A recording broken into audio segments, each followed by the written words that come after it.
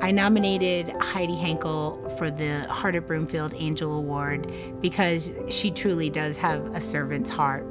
I'm Heidi Henkel, and I'm the director of the Broomfield Resettlement Task Force. And we have a team of volunteers that really make sure that our refugees feel safe and at home in Broomfield.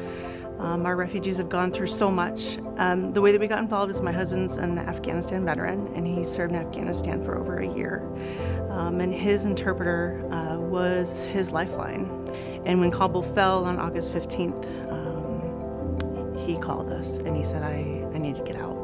We got on national news, we got on local news. We called every local representative that we could to get this family out. They had to go through Taliban checkpoints. He had to hide certain things behind diapers. And then the family had to go through sewage canals to get to the airport and, carry his children through. And then we had everything situated by the time they got here. So the Broomfield community stepped forward with clothes, affordable housing. Someone even donated a car for them. Just the community really gathered around them.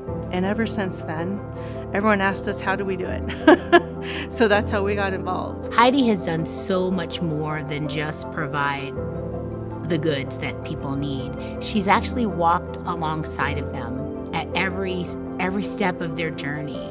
It's so much more than just moving into a place, but if you don't speak the language and you don't have a network of family, it's a lot harder. And she was that support system for them, and she still is. Now we have Ukrainian families that are moving here, and the same thing is happening. Our community is forging ahead and gathering everything we can to give them a safe place to live and to make them feel welcome.